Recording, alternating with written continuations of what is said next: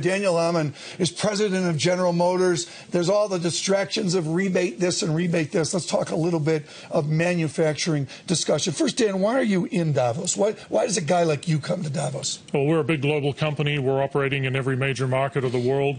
There's a lot going on in the world right now, all sorts of volatility, and we want to make sure we understand exactly what's going on so we can adjust our business as needed. We talked to John Rice of General Electric Company the other day. As you know, there's many major players. It's a cutthroat business out there.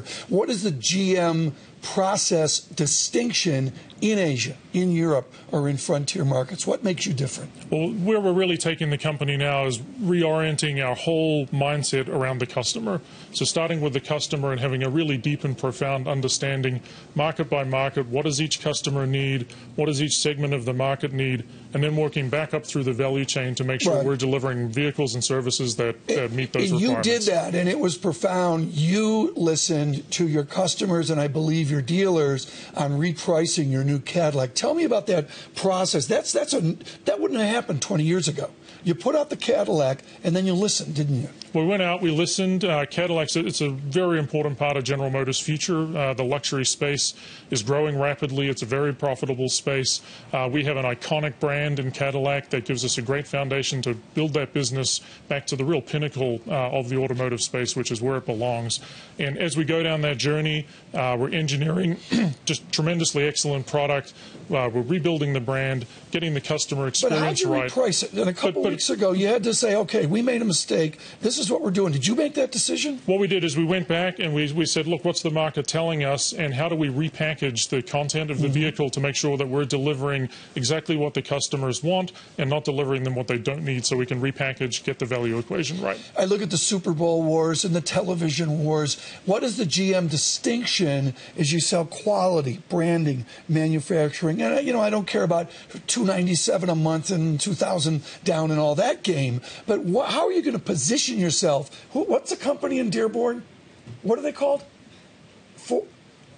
Is it Ford? It's Ford. How do you compete against those guys, or Chrysler? Well, it's a highly competitive business globally. It's our fundamental belief that the more and better we understand our customers, the better we'll be able to deliver exactly what they need, the service they need, the customer experience they need, the sales experience they need. Do they need an aluminum pickup truck?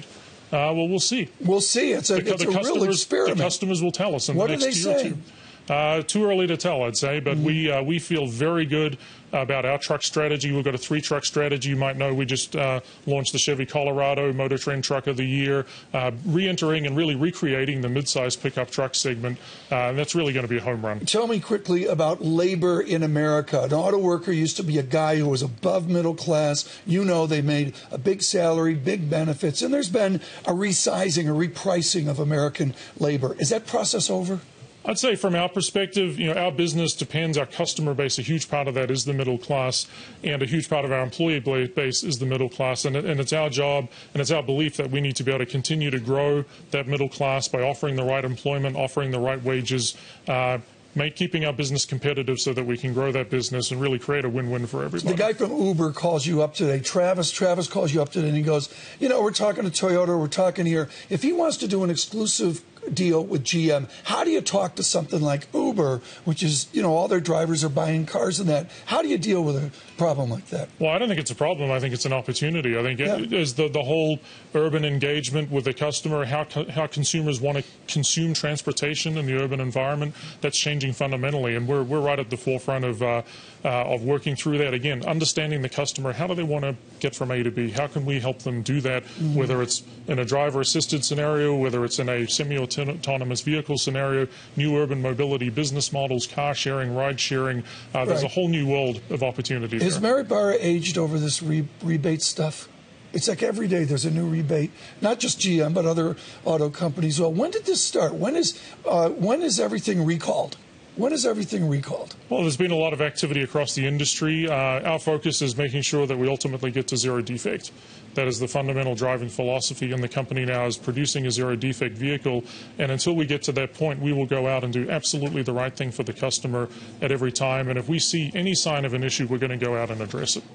What's the new technology in paint? I always look at a car and I look at the paint job. My grandfather had a Cadillac and he's at the paint job, and then there was the Mercedes paint job. What is new in the technology of paint? In paint, the paint shop continues to evolve to be one of the most advanced parts of the whole assembly process.